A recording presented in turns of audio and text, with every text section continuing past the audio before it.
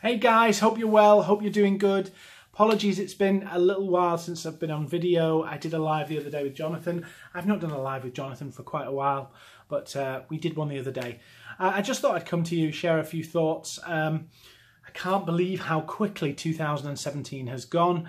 It seems crazy. This time last year I was talking about how 2017 was going to be such a big year, and so much has happened. But you know what? The year is not over yet. It may well be October, but there are still some very, very critical months ahead. For retailers right now, this is their moment. This is make or break time for retailers, and it could be make or break time for you, because opportunities at this time of year come your way, and some of them are just too good to say no. Last minute things that happen, big Christmas rushes, orders that suddenly need new suppliers or new components. This is the time of opportunity. This is the time when people seize the opportunities to make a bit more money, to build their business, and we all have to do it. Richard Branson shares a really cool quote. I can't remember the exact details, but it's just coming to mind. And you know, sometimes a quote will resonate with you. It'll kind of float round with you. It'll be in your thinking. It'll be in your perceptions of what's going on. And he said, you know, sometimes an opportunity comes your way. You just have to say yes and figure it out as you go. And as much as we business people like to think, you know, we know everything and we like to put our best face forward, sometimes you have to just jump in, baptism of fire, and figure it out as you go. My journey as a business owner started that very way. I started a business with no idea when I was 16 years old.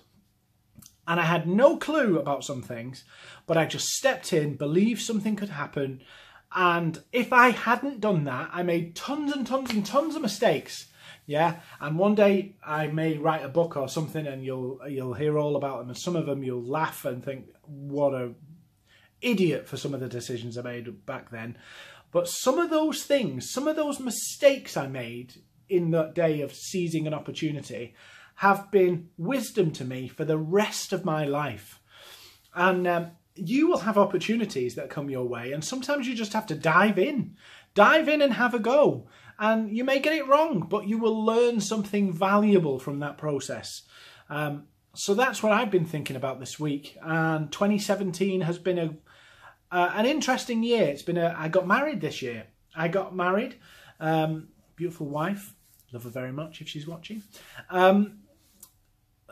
It's been a really interesting year with all the stuff that's going on, the political instability, the changes in the way our culture's going. But I think 2018 is going to surprise us even more. And we just have to be ready for opportunities. We just have to be ready to go, something's coming my way, am I going to take it or am I not? And that's my thought for today. It's a little bit late. I'm leaving the office late, but I thought I'd do this video before I left. So guys, have a fantastic week. Make sure you capture every opportunity you've got before this year ends. Make sure 2017, the next 2 months you have left of it, you use it to maximize every single opportunity you've got. So have a great week, make those opportunities count, and I will see you real soon.